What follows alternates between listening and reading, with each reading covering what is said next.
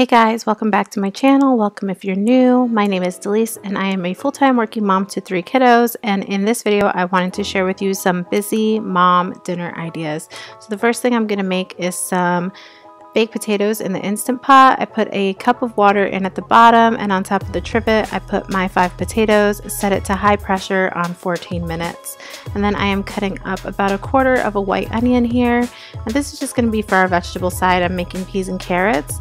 So I'm going to cut up 1/4 of the onion, add 2 tablespoons of butter into a pot, and just kind of cook the onions till they're translucent, and throw in my frozen peas and carrots. It just kind of adds a little bit of flavor to it, and my kids really enjoy it this way.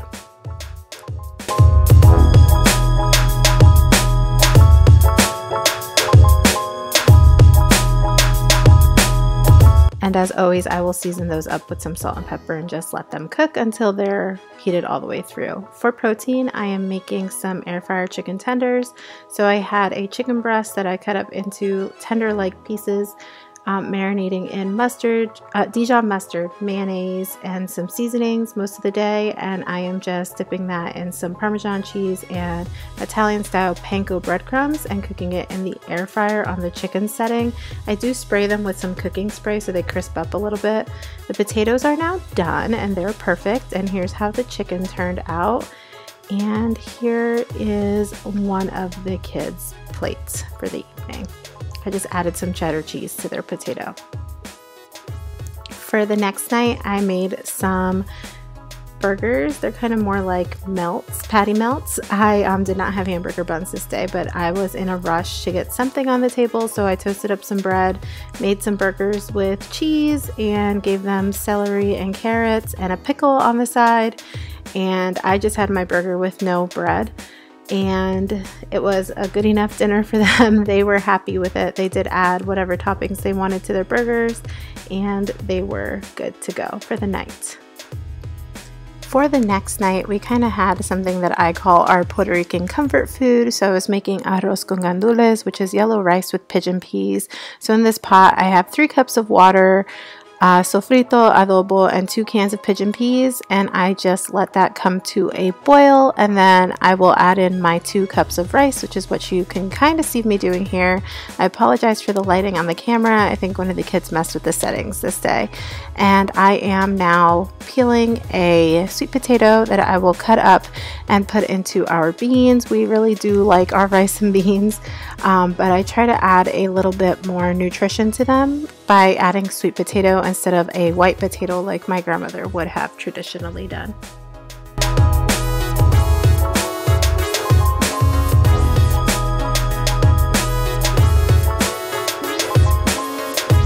I'm also going to cut up about 1/2 of an onion to go ahead and put in with my beans. I just like the flavor of onion. You will see me use it a lot in a lot of the dishes I make. So at this point the water has basically all cooked out of the rice, and so we do this kind of like scooping it into the middle, put a cover on it, and cook it on low for the rest of the time. And here I am preparing my beans. I put some sofrito, some tomato sauce, about 1/2 of an 8-ounce can, some water to cover the potatoes, adobo, and sazon. And then this night I also had some leftover chicken from a few days before that I wanted to use up, so I added some barbecue sauce to it and baked it in the oven, and it was a perfect side. On this next night, I am making buttered noodles with barbecue meatballs at a request of my son Junior.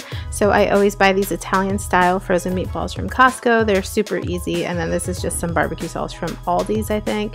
In the back pot, I am cooking some meatballs for traditional marinara sauce for my husband. He doesn't prefer the barbecue sauce.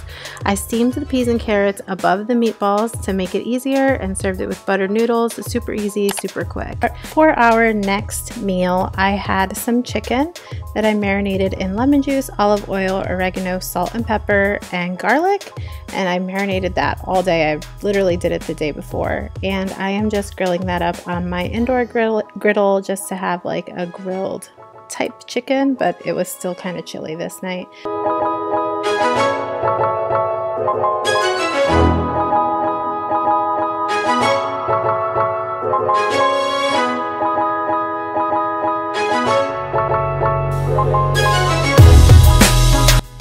Here is how how the chicken looked afterwards. It was delicious, guys. It was so moist. It had so much flavor. It was great. I didn't really measure the marinade. I kind of just made it up, but I would really advise you to just throw things in there and try it out. Some acid, some oil.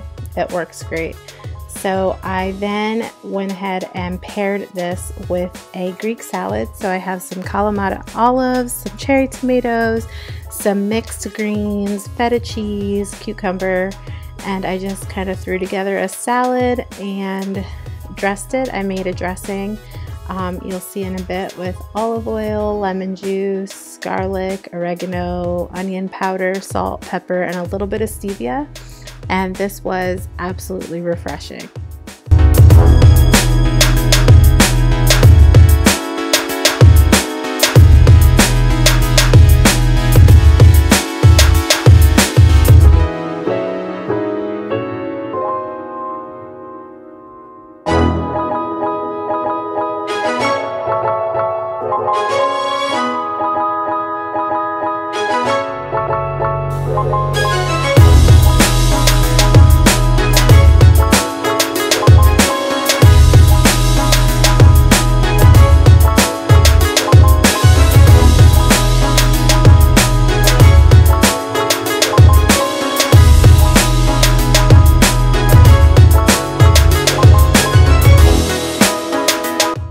This next meal is my absolute favorite meal I made this week.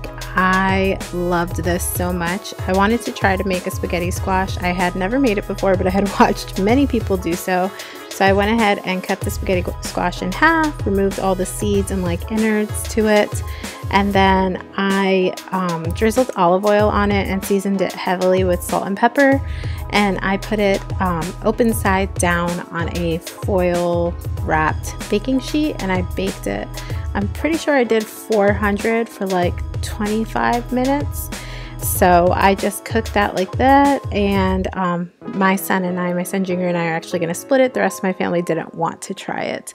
And then I'm going to take some sofrito and put that in a pan, and this is where I'm going to cook up my ground beef. I buy 90-10 ground beef, so it doesn't have a lot of fat.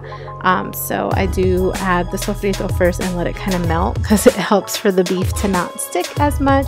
Then I add my beef in and season it up. Garlic, adobo, onion powder are my usual go-tos, and then I just use my meat chopper and chop it all up and let it cook until it's browned. And then I use pizza sauce. I have a picky husband. He doesn't do well with textures, so we use pizza sauce because it doesn't have like chunks of onion or tomato in it. So I use the pizza sauce, and I absolutely add water to that jar and add that into my sauce as well, just clean out the whole jar. And then I added some herbs and some more seasoning until the meat just tasted right. And here are our spaghetti squashes. They were amazing. And then you just kind of use a fork to make the innards more like a spaghetti pasta.